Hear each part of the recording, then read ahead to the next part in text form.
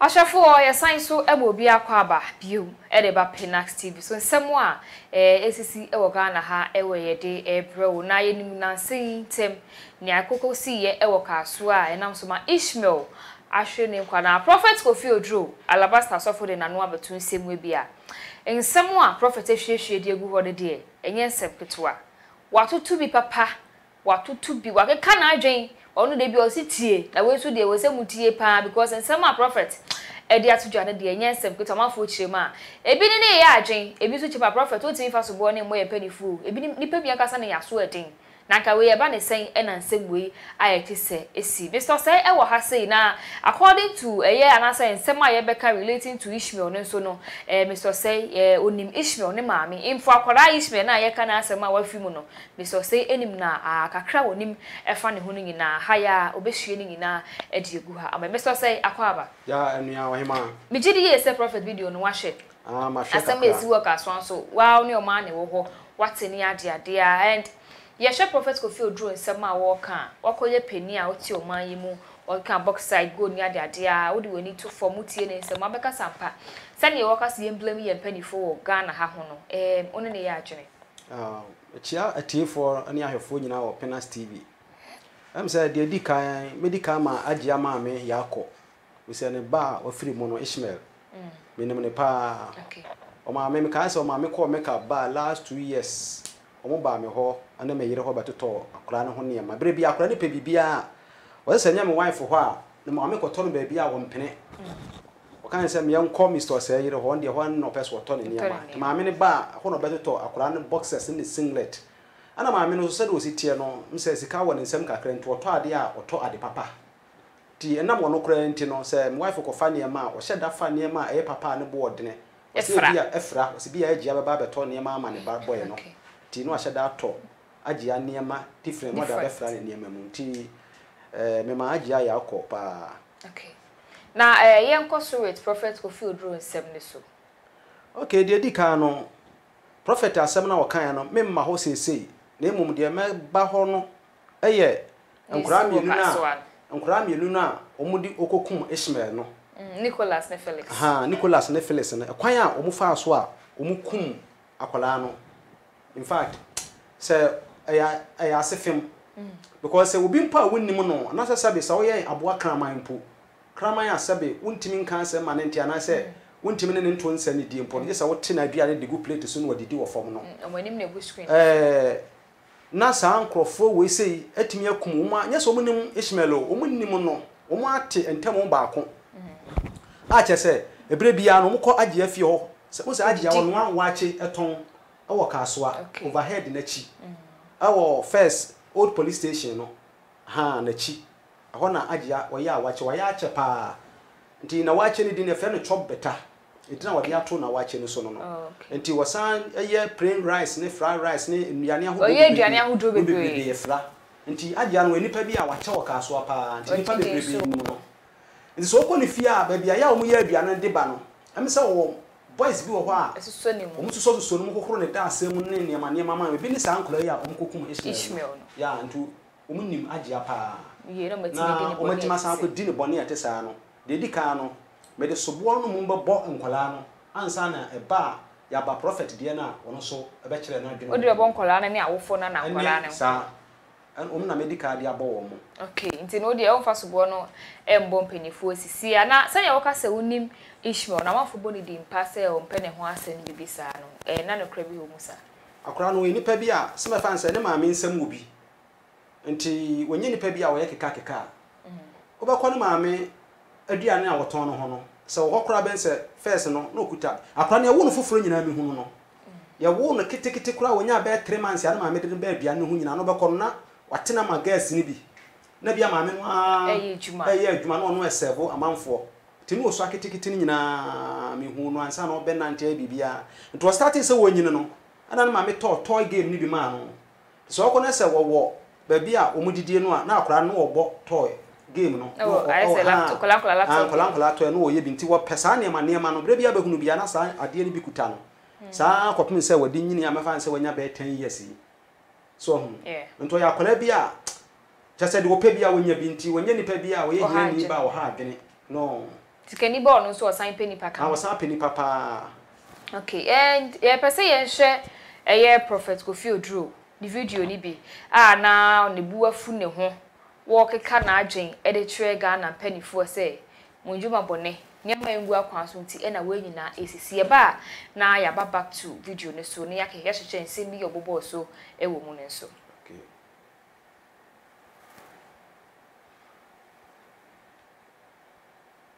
I'm telling South Africa, I'm telling Botswana, I'm telling Namibia, I'm telling Congo, I'm telling, Zimbabwe, I'm telling all the countries and the nations, all that are around me.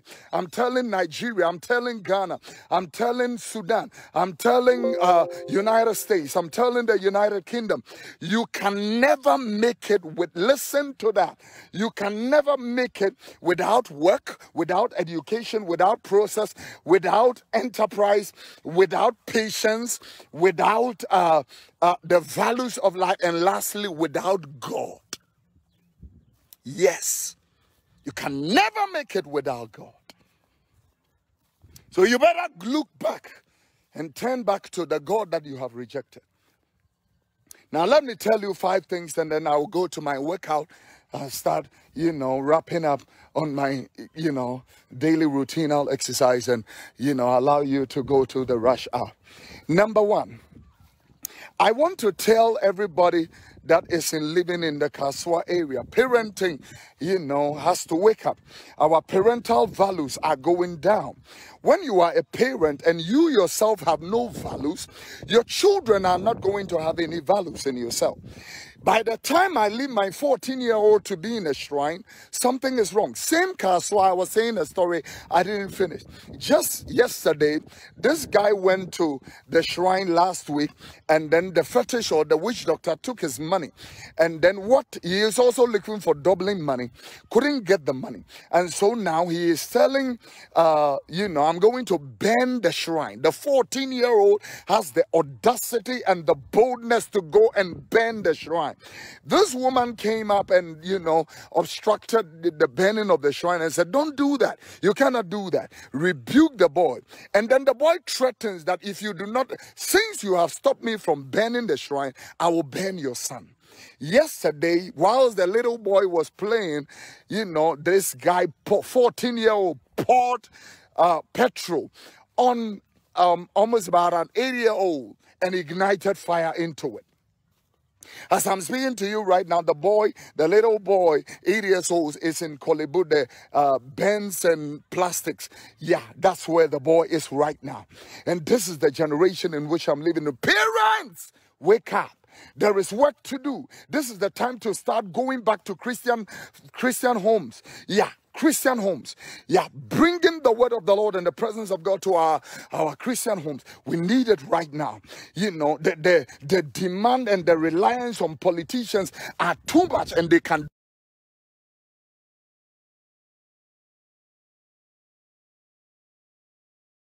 Mr. Say, Yashaka cra.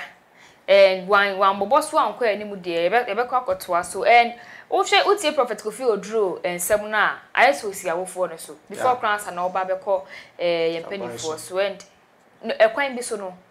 Is it right? Like our phone no? A quite be so no, dear Wakano, no crepa papa. Once I make Kasoa, Honamete. More Kasoa and Finfini, Honameton near ma. Now, him, Yan say bedru Christmas time one. And I say, Bia, in Cremofono, a begu sala. Said no masha, see ya, we are, me one night. A beca 1 week, a moment I be sala, a year night is ama, dear chin. I may do Christmas as well, see a suit 20th more. Me year night is our man who could do 31st night, every day and night more. Now, when you be Kasoa, more place be a floor JVC. A one now, Uncle Bunny for you now. Honum Coco, Omo now. Sa JVC hono. Hono JVC na yebro no. Omo ye den. A game center bia na omo yi video e wo ho. Na cinema kane. Na cinema kane no. E na nipa koro na dia no mso wo wu ye ntide se ne ba na be teki. Sa JVC wonu duru ho a na be hunu e ma omo no mjo to anadwo no. Omo ton apetese wo ho. Omo ton wi e wo. E ho na ye se ba na. Ho na ko ye se efikasie bia na omo yi video wo mu. Ana womo giant akwa ese ho no sports ankasa wo ba ye no sport wo san eye game e wo ho okay enti ho no duru ho ankwala boni sem bia wo ye bi wo ho a Kasoa na ankasa no se police commander na wo Kasoa no so wonimo I can't tell enti ankwala timi twabu saa from best 7:30 sama ade atwe dwe omunda wo kwa obenya akwala wo best 7 years e wo ho obenya akwala wo 10 years e wo ho wo kwa obenya akwala wo 14 15 years e wo ho ema ene mema obekọ na obi na obi taaso se nkura boni sema omudi no Kasoa saa JVC ho no enya asem ketwa at the same time omo san wo place bi onzongo omo ho saa eniema boni na omo ye nyina e ho na nkura no kọ pick saa bad ideas no ebe fie enti ho no anadwo no ebinum timi di moto ne cars ebesisi saa ayinanim na omo akọwura inside ho na omo kọ chele di nkura no omo sisi foforo no hunu saa was saa nipa we se kura na se wonyini bia osuka nti ade nti na me so mintimi emfa kwan me so na menya bie nti awofo ne si omoto wo mu ne se nti awofo ne si omoto mu ne se sa wo no obate na akura no duru pempen so se wo nyini a esa ohunu ba bia woda ade esa se ohunu se wo ba no wada na se wo nai because Kasoa ye kro bia anasa ye bronu bia so oni obetete akura ho no ahwe ya akura no besere because wo mu na na ade achi. Okay. Emejidi yese what ni asan so amount from your English no.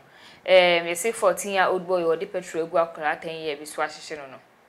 Na make catch say English amount from omu nyina ye Kasoa. Like because what is that? News ayen sakan ne say boy no she or the petrol ni go ni so because 10-year-old boy ni maame akoka so ye we smoker. Yeah. But Prophet Kofi Oduro so ka say boy ni maame ye comfort and a boy ni call ni hofo sika na amba no okwohye shrine na ahye wo akọye obi a wote Kasoa no no krebe ne wasem we mu say like we asem nim no hye ne ba na na say asem no say dem say tefa no ba bi e ton ne ma no boys ni bebrebe ko okokohwe bi omo ko kan say omo say maame ne say ne ba no ahye wi ba ko ni hye wi okay eni so hye wi di a say o take bibi say de ebeya wontimi nka saa asem ni bi ento no so okay so itini ayete ni ye no correct all right but nye say ho ne abosumfie e na okwa akohye saa abosom okay intile ashafo ayehye sene na Prophet Kofi Oduro ka no according to Mr. say no ono ote amanfo menye saa net na emom sene edi kan e de maamu anase e de update bi o platform we so eche ma boy ne say mam na koka so hyewi intile o take actions bi na mam na hu say yes na adwen no ne danka na ebomu enu ntine ensem a koso Mr. say yembra back to Prophet Kofi Oduro meaning say producer let me ma share video no bi baby ana wo ka ensemo afa ye mpanifo ho a wo twa won achi no na ye mbo no so awefo nkoka say won kan ye e na Pinax TV for ye ne yesie say Prophet e kan sem bi etesa.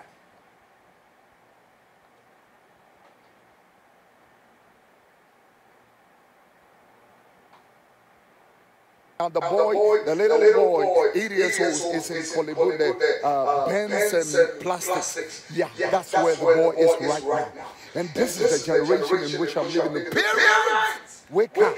There is work to do. This is the time to start going back to Christian, NCA. Now bring the camera. I want to talk to, National Communications Authority. Do you think that Kofi Oduro, if I had taken the a license and I'm preaching what I preach and all that, and especially when I rebuke all faculties into governance, I rebuke government, I rebuke the police, I rebuke whatever, do you think that I will still be holding my license? Huh? What's the license? A software sorry, a license, and they come up, and all that kind of thing, and they are still having their licenses. Yeah. Why can these licenses are not just given? They are renewed periodically. How come their licenses are still with them and they can, be talking rubbish? Huh? How can people be stripping naked on television, hardcore stuff on television, and our people are watching and they still go and their licenses are renewed? You are shutting political stations down and you give licenses to this crap people? Nonsense! Nonsense. Very interesting. Anybody that speaks against government is an enemy to the government.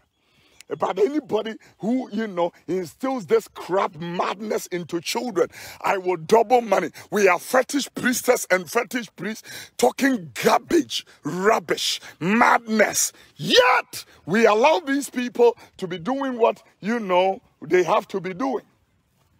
And we sit there idly and look at them. I'm going to use the opportunity to address, NCA, wake up. This tells me the systemic failure and flaws in this country, that, there are no systems that works in this particular country. Sir, in this country. No fear of God.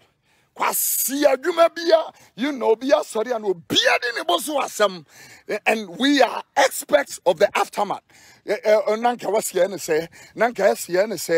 all that kind of. That is what we are experts in doing. In Suajiri, Omanya Yadim Frisia, Ediosian Yawaho, in Suatidasu. What did it say? Abrofina, that's what young can Suajiri found. Ha! Moshare, Messam Mosharia. Mushare, Mekaho, Yenaya Jare. Yana Saya Manu de Mukosku, Waburuchi. And look at that smart system.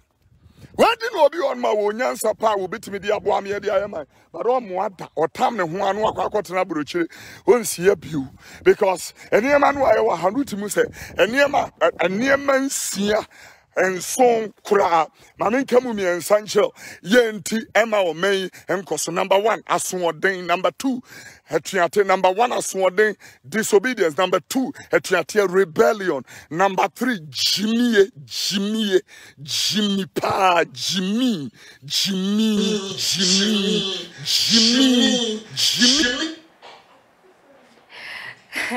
That's what I say.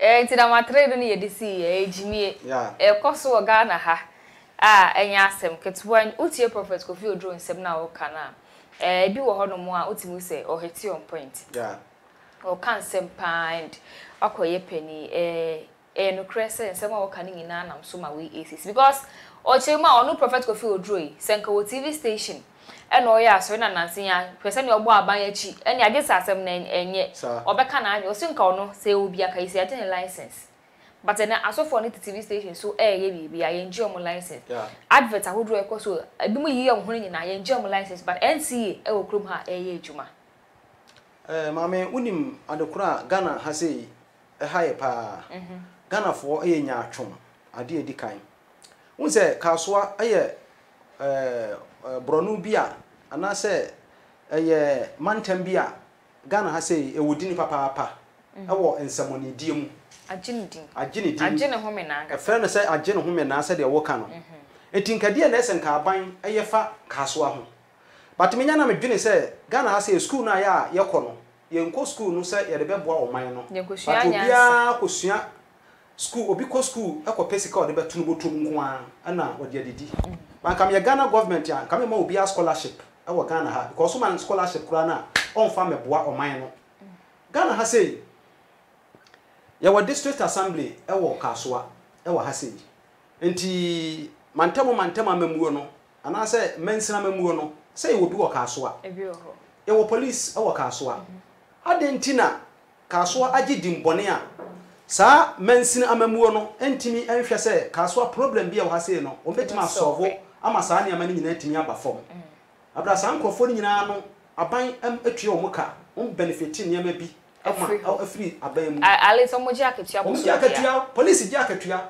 ye wo police ayi kura wo Kasoa a sesi a no o maye no friends no mo headquarters yo sede ande e wo Kasoa ha se bi Kasoa police ayi no kura na enye asanketoa police fo akuku dam ene wo Kasoa ana me kire o se ye wo bia bi wo Kasoa ho na enkola starting kola boni esem saa ne amani nyina police ni bi obaba commanded bi obaba police bia wo Kasoa bia wonim okay yeah sure prophet Kofi Oduro ensem na wo kan about Ghana ye leaders niama enkoye ni ade atem didie ne ensem akasi o kan etu o mu ana me kan ba no enti aban de se wote castle ana se wote Jubilee house wonte Kasoa but aban na musini e wo Kasoa it is ensamoni esi Kasoa sabe nya president ene beba so ano aba so ano na na musini fo na omo ho no omo na ese omo timi yedai eso sa problem na no one police commander wo Kasoa nim say Kasoa omo place bi a ye fa ho JVC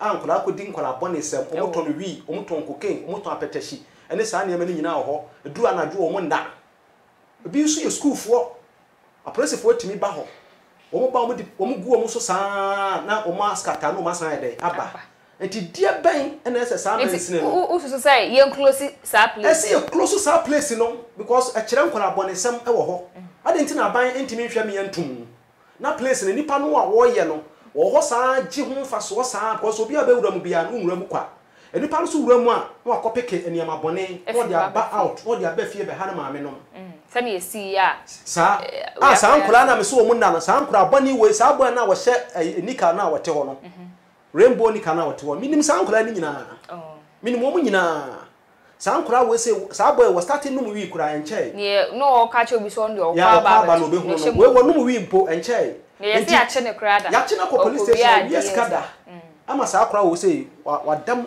says e wo Kasoa says da to regular so chase enu nti we no wo de ko says ya wo nsuro enti sa nyama wo nyina no se obi te sa na sa aban saka sa akola no a ese sa nipa no every time bi o monitor no because akora wetima kokko wi abe 10,000 Ghana cedis ne ya kire na ko police station da na akora no wa disika no na liter wanya bail sa akora no se oba police station ne no be report no ho a ekina na di 1 week a na asem na twam ka hu se obi a wetima awia 10,000 no se wo fa 2,000 a enye no ade 20,000 ja fa na ade bia the say nipa no every time be say police monitor no san kro we num nyina no etimi fa nkola di na chi na wafo mu namfo na bi se sa kro we so no obi na ma e dia no be kire no egu omasu okay so na wo kasa say you say police for Kasoa bia wo ho no amafo bi so keka say si say no I say a police for wo area ni bi mu no